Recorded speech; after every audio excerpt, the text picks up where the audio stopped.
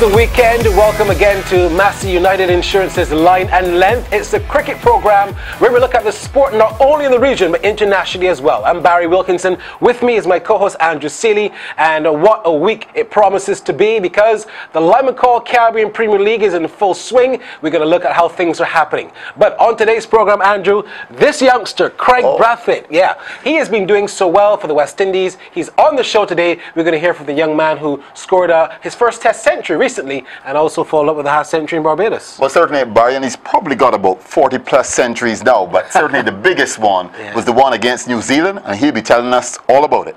Also on the show today, we heard his voice throughout the entire commentary when the New Zealanders were here, and I'm sure we're going to hear it some more in the Limacol CPL. Philip Hackette, a voice that you might know, but a face that you will perhaps be now learning. He's on the show today. You're not familiar with Philip Hackette's We're going to make you familiar with Philip Hackette now. I hope you can digest and ingest what we're going to show you. It shouldn't be a problem, should it? No, I don't think so. Definitely not. Not on Massey United. So I can say that. But he's going to be looking back at that we versus them series and how the Windies fared, and perhaps given his reasons why they didn't cross the tape in the first T20 and then the second one where they fared much better. All to look forward to this week on Massey United Insurance's Line and Length. Plus, England and India live and exclusive on Sportsmax. That's going to push some bells for some people. And certainly, I think there's a cook that's in trouble at the moment.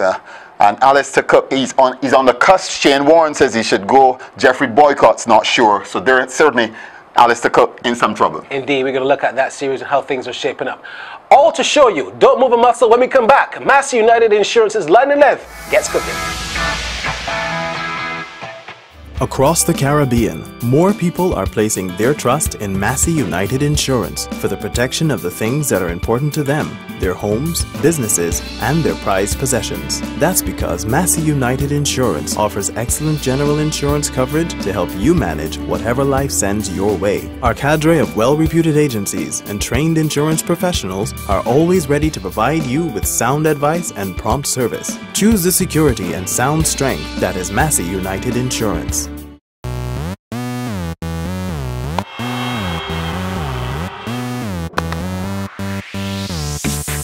In the Caribbean, we do things a little differently. Okay, a lot differently. Our parties are bigger and more colorful. Our people are more beautiful and more sensual. Our fans are more expressive and loud. And our cricket is exhilarating. Limacol CPL, the biggest party in sport, is back, and it's time to come see the stars of West Indies cricket alongside the best international players in T20. Peterson, Mulitharan, Hafiz, and many more when the Limacol CPL returns from 11th July to 16th August. The Caribbean comes alive with partying, dancing, cheering, and the thrill of the Limacol Caribbean Premier League. It's time to join the biggest party in sport. See cplT20.com for details. It's how we play.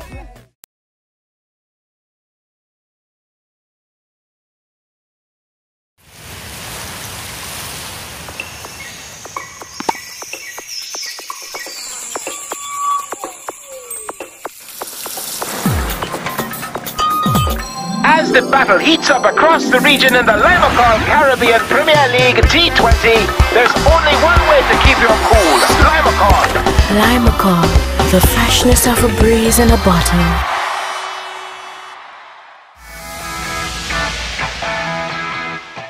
We're back on the program. Welcome back to Massey United Insurance's Line and Length. Well, with us is Philip Hackette. Philip, of course, has been doing commentary for eons, of course, in Barbados and throughout the West Indies. And it's finally good to have you on the program, Philip, because you would have done commentary for this last series, the we versus them. I want to talk a little bit about the T20 series. We reviewed the Test series last week. Let's talk a bit about the T20 series. I want your thoughts, first of all, on the West Indies being once world champions. Do you think that they played with the same kind of gusto that we thought they might have? I think you've got to develop a rhythm in just about anything. And unfortunately, I suppose some may say fortunately, a lot of these T20 series are very short. There's no build-up in terms of lots of match preparation. So it's like assembling players together and you're off and running immediately. Coupled with that, I don't think the weather really would have helped in that first game. So I wouldn't really panic if the guys weren't on top of the game to start. Well, certainly, Philip, we observed the both games, and we've been talking a bit about West Indies, and you said rhythm, but we have had this same group of players for a little while now. I would think that by now they should know each other very well and know how to play together. Yeah, that's true, but at the same time, I think you've got to look at every situation, every match, every series. And personally, I would like to see a T20 series of at least 3 matches. If you really want to get the players at their best, and you know, some teams have to work themselves into a contest. And I think it's good for the spectators as well, because you could have a team losing a first match, let's say, and coming back to win the next 2, and all that adds to the intrigue, the excitement. I'm not really in favor of the one-off T20s and the 2-match games and so on. I think really and truly a T20 should really be the easiest form of cricket to organise. So I'm kind of baffled why they tend to be so short. Well, let's take you back to lovely Dominica, Windsor Park, of course. The very first game was hampered by rain. Both captains did complain about the conditions and what have you. Second T20, the West Indies fared much better. I'm going to come down the line and ask you first of all about Dwayne Smith. He's been highly touted, played for the Chennai Super Kings and did tremendously well. Only 2 games that you correctly said. What do you think, or what do you make of how he was beginning to shape up? Because he seemed a bit cold. Dwayne Smith is a mystery, supposed to all West Indian cricket fans. Whenever you think that he has crossed the line, so to speak, he leaves you not being so sure. And I think it's come down to the fact that I don't know if he's fully recognized that he doesn't really have to do a whole lot to be able to dominate a cricket game. Yeah, he's just naturally talented. Therefore, naturally the talented. longer he stays at the crease, the runs will come. If Dwayne Smith, opening the batting, finds himself at the crease in the 15th over of an innings, I really pity the bowlers he's playing against. But he seems to come out as though he's always in a hurry. Yes, you've got to get the team off the start, but you don't necessarily have to overdo it. And I think he still has to find that right pacing at the international level. What about Lendl Simmons, Philip? We would have imagined that the combination of Simmons and Smith at the top, both of them having done so well. Especially with Gale being quote-unquote rested. Absent. Yeah, absent. Whatever. I don't know if he's rested, absent. And the combination of Simmons and Smith at the top, post the IPL, where both of them did very, very well. I think most fans would have been quite disappointed by the performance of both of them. No doubt. At least you saw a bit of Simmons in the second game. Yes. And that was, you know, reassuring. But yeah, that would have been a major disappointment. They have done well in the case of Simmons, I suppose, somewhat surprisingly. Many may have. I say surprisingly, this is not to really damp on his abilities as a cricketer, but I don't think that Simmons really would be the top pick by, let's say, an international side or even though he just did so well for the Mumbai Indians? No, I'm talking about before that. Okay. What was that prior to that, I think he would have been a surprise selection to many people for the Mumbai Indians, yes. And he did extremely well. So I think he has already broken new ground now, and he set a standard that he has to maintain. But that's why he said it was somewhat surprising. We've seen him even in the 4-day games and the 1-day games batting with some enterprise. But I don't think anyone ever really labeled him a T20 specialist. I think you've got to accept now that he's, you know, revealed another aspect of his cricket. Well, the man that's behind us on the screen, Andre Fletcher, man of the series. He got 2 back-to-back man of the match awards, and he certainly came consistent, even if it's just for 2 matches. What is it about Andre Fletcher that manages to get him runs? Because he had a period in his career where people were saying, does he have shares in the team because he's been failing and failing, still keeps being reselected, but he's turned the corner in the last weekend that we've seen. Which corner is that? Well, from Warner Park, from Warner Park, just around to Windsor Park. To Windsor Park. Okay, cool. Well, the thing about Andre Fletcher, I think the West Indies Cricket Board, the coaches and the administrators really could see him at this point in time as a success story, because they've kept him around. He has worked extensively, as far as I'm aware, with the HPC and with the regional coaches, and he produced the goods on that occasion. Now, sometimes we get carried away and we believe that a player has arrived because of a couple of consistent performances. So we can only measure him by what he's done so far. And I don't think anyone can be disappointed with what we've seen from Andre Fletcher. What we need to remember, though, I think sometimes we expect a bit too much of our regional players, given what we have in the Caribbean. Now, a player, let's say, for Australia or England, even India, and some of the other international countries, they play a lot more cricket. And if I can use an example, if I can borrow from the test situation just to make the point, you had young Jermaine Blackwood being called up, you know, for the West Indies team. And he's been around a couple of seasons at the regional level, but the amount of matches he has played is equivalent to the average player in one English season. So in terms of the amount of cricket that is being played, our players get a lot less. In terms of the professional structure, in the, let's say in the English countries, for example, we don't have that here necessarily at the regional level. Yeah. So therefore, it will very often take longer. And I find that sometimes we're a bit impatient with our players. So all credit to the handlers of Andrea Fletcher, because it seems he's now producing the goods. But he has been around. If we continue, he started with Stamford and did very well. In fact, he was part of the winning Stamford combination. And at that stage, we perhaps thought that we would have gotten more from Andrea Fletcher than he's given us come 2014. In fact, he was probably seen as the alternative to a Ramdin or Baugh as the test keeper, and Fletcher to fit into the role of the one-day or T20 wicket keeper and batsman. Fair comment, but again, you've got a situation where sometimes we expect too much too soon. We see a player, he looks good, and we immediately have all these expectations. And if we're patient, sometimes it will bear fruit. But there are times when, you know, it will just peter out and we won't make much of it. We see it all the time in West Indies cricket, where you have young players coming in and they do well. If you go back to Darren Sammy, you're a very good friend. When he was, I think he was less than 20, when he really performed well at the regional level, immediately called up to the West Indies. Now, or I should say since then, you've had people, you know, berating him and pulling down his ability. And the next 18 or 19-year-old who does the same thing, we have great expectations and the cycle continues. But really and truly, you've got to recognize this is West Indies cricket. It is what it is. And in terms of the standard, maybe, you know, some of us believe that it's not what it used to be, and it's certainly less than it should be. So you can only measure the players based on what you see.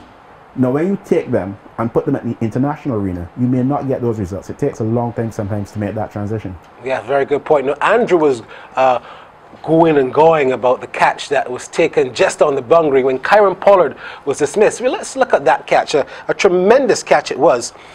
You would have to say, Andrew, short tournament, but that was the catch of the series. Well, certainly, and he's a big player. Although it has become a bit of a cliche now, seeing the catch of the series, IPL. So many catches there were there. I mean, Pollard's catch, for instance.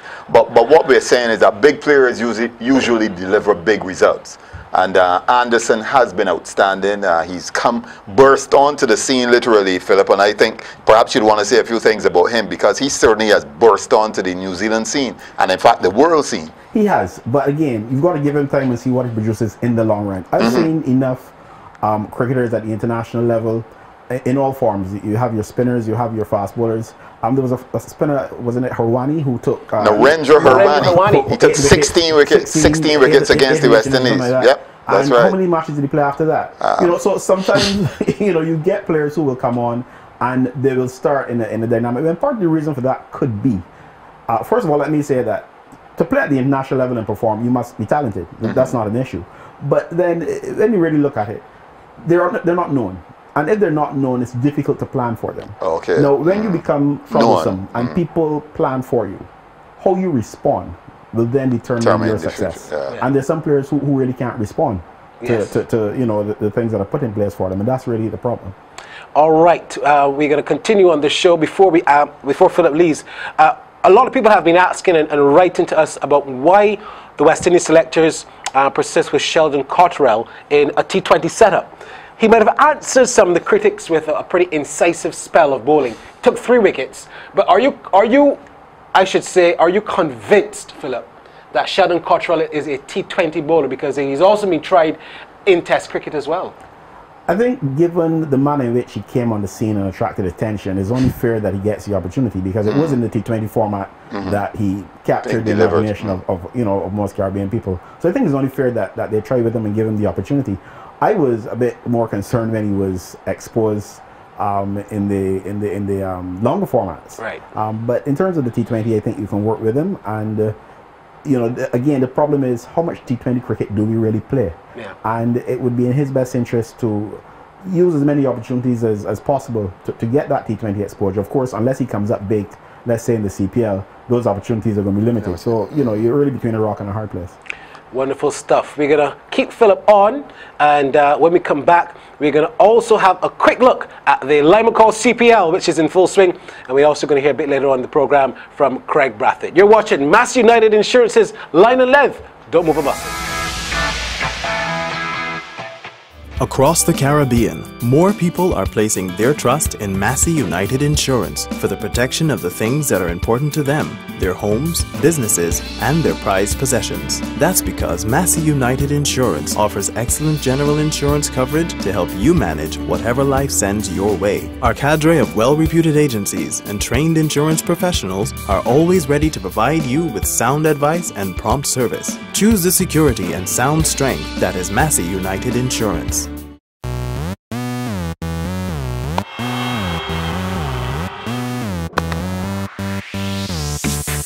In the Caribbean, we do things a little differently. Okay, a lot differently. Our parties are bigger and more colorful. Our people are more beautiful and more sensual. Our fans are more expressive and loud. And our cricket is exhilarating. Limacall CPL, the biggest party in sport, is back, and it's time to come see the stars of West Indies cricket alongside the best international players in T20. Peterson, Mulitharan, Hafiz, and many more when the Limacall CPL returns from 11th July to 16th August. The Caribbean comes alive with partying, dancing, cheering, and the thrill of the Limacall Caribbean Premier League. It's time to join the biggest party in sport. See cplt20.com for details.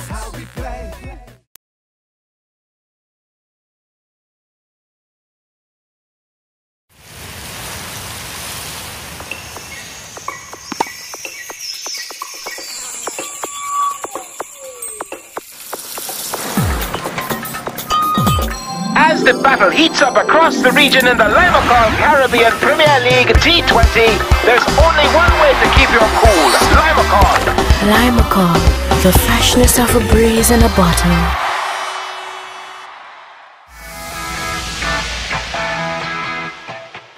Welcome back to Massey United Insurance's Line and Length. Philip Hackette continues to be with us, doing a great job as a cricket commentator throughout the Caribbean. Limacall CPL, yeah, the biggest party in sport. It is back. And many people are saying, well, the pomp and pageantry like 2013 is not there, but there still seems to be a tremendous amount of interest. Your thoughts on this year's tournament starting in Grenada? Well, yeah, I mean, the pomp and pageantry, to put it, that's all a part of it, but at the end of the day, it's a cricket game. And true cricket lovers will appreciate a cricket spectacle for what it is on the field. Correct. So when you get past the fact that the trappings are not there, the success that this season will depend on what the players can produce. Last season, you had a situation where I think many of the international players were disappointing. If you look at the names that have been added this time, I suspect that, you know, we've got a good contest in store for us. What we have done this time, or what has actually been done by Limacall CPL and their people, is that they have got more current players. Last time we had some players who have obviously passed their best, Ricky Pontin, Mulitharan, Daniel Vittori. None of these guys are back this time. What we have now are some more current players, which should obviously make the competition even more competitive. Yeah, I like Jimmy Newsom, for example. He should be an exciting prospect from what we saw of him in the recent series and so on. You know, so I think in terms of the international players, a lot to look forward to, and the regional players stand to learn a lot from them, and that's going to be important for the development of cricket in the region.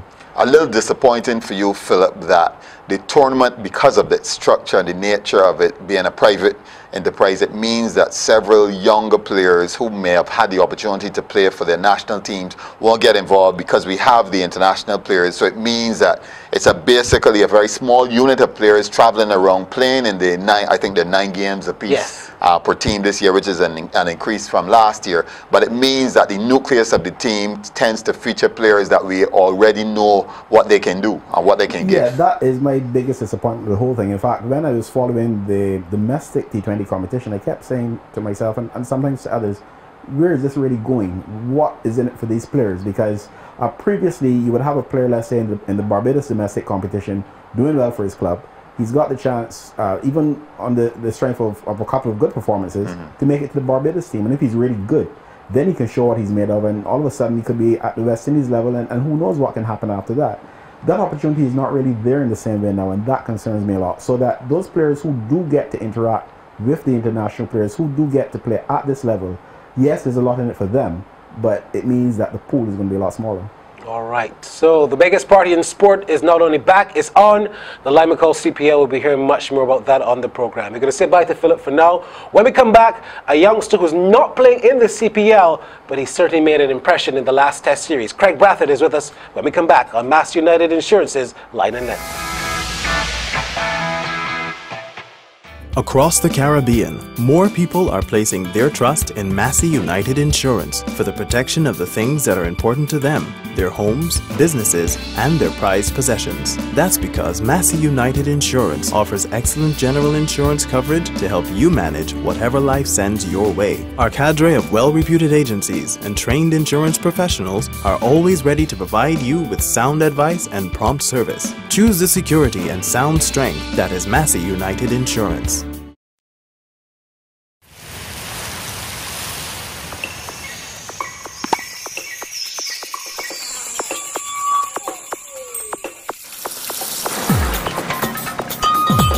As the battle heats up across the region in the Limacol Caribbean Premier League T20, there's only one way to keep your cool. Limacol.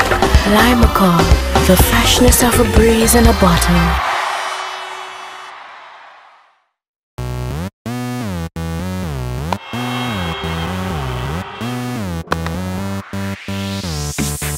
In the Caribbean, we do things a little differently. Okay, a lot differently. Our parties are bigger and more colorful. Our people are more beautiful and more sensual.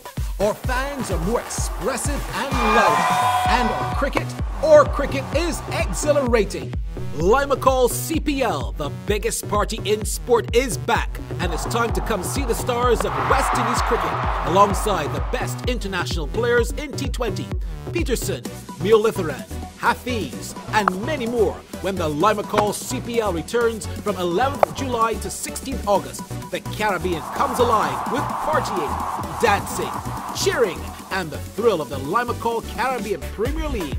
It's time to join the biggest party in sport. See cplT20.com for details.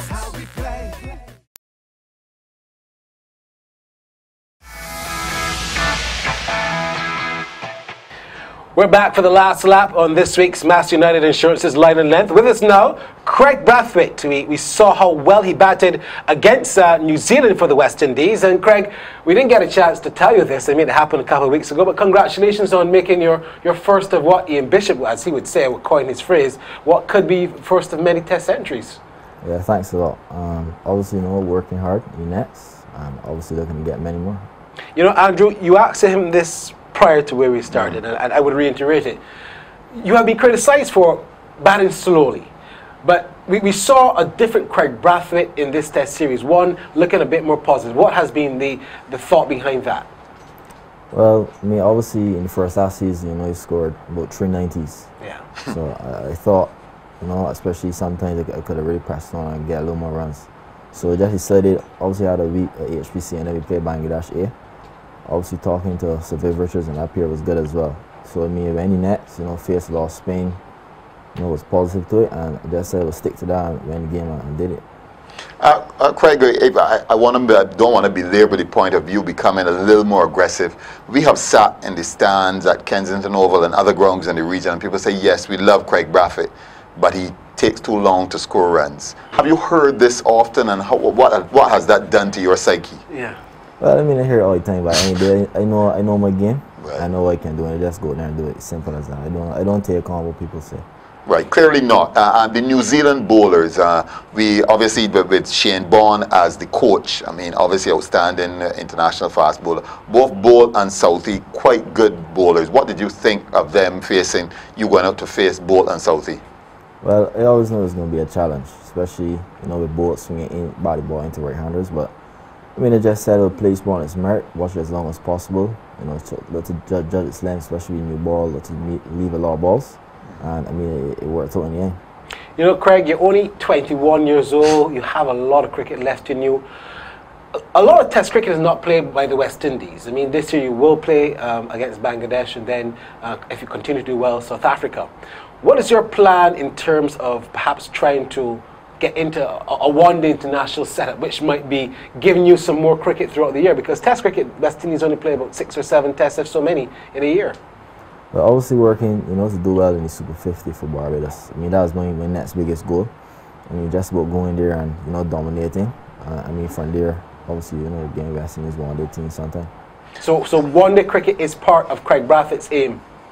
Yeah, for sure, and T20. And T20? Oh, look at that. But Kraigg, if we go back, you captained a Barbados team this year that captured the regional 4-day tournament. At the start of the season, when the selectors announced, or the BCA announced that Kraigg Brathwaite was going to captain the team, you would have been the youngest member of the team, I believe, or maybe the second youngest. What sort of challenge did you see before you, when they named you as captain of the Barbados team?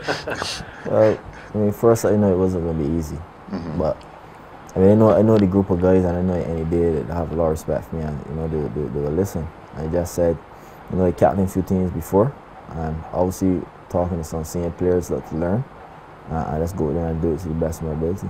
Now, the pink ball is something that many people around the world are watching feverishly, because the first ever pink ball test match is set to be played next season in Australia.